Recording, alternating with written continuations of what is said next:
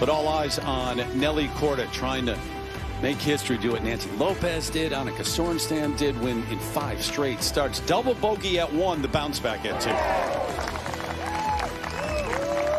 It's going to be a little bit below her feet for sure. And you can see she's walking very gingerly in there to it. Yeah, it's quite a long ways below her feet right now.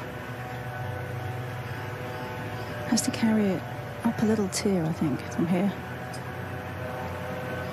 Or you could do the chunk and run and land it at the bottom of the tier and let it release back. Like that.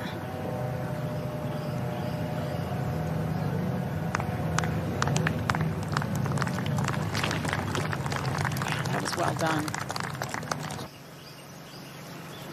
I think Morgan's right. I think there's a lot to be said for the late early time. I know today it feels like it's a quick turnaround for Nelly, but it will pay dividends as the weekend goes on. And Karen, the better she plays today, the later she plays tomorrow. Exactly. Stays right there. Great look from just behind. What a roll. And back to 4 under.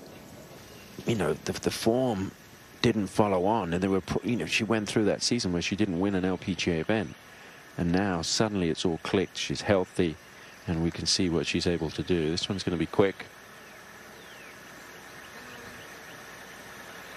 Yeah, your health is something to never take for granted, whether that be, you know, physical health in terms of literally being able to hit a golf ball like a back like we saw from Lilia Vu or something. Nelly Korda now, she sets up for her second. We'll check out the shot with our top tracer technology presented by Progressive Insurance.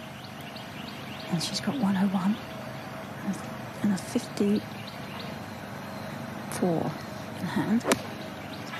She had a beauty in here yesterday, Karen, to a few feet.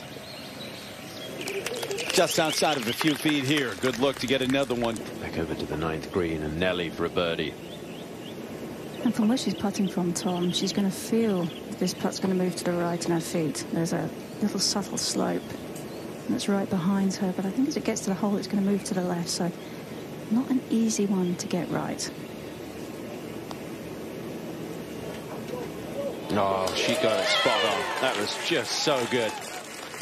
And Nelly gets to 5 under par, within 1 of the lead here at the Chevron Championship through 9 holes. She has a 7-iron out. But I think in general this whole location is quite appealing to go at.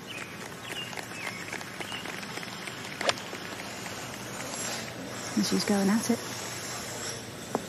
Oh, wonderful shot. And Nelly flag hunting there. She's got plenty of height on this. It's a good shot. Be good.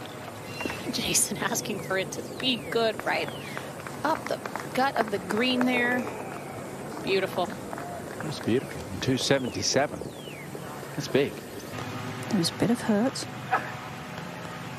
I think what that tells Nelly is that that little bit of hurt will cancel out the bit of release that she's going to get from this fringe.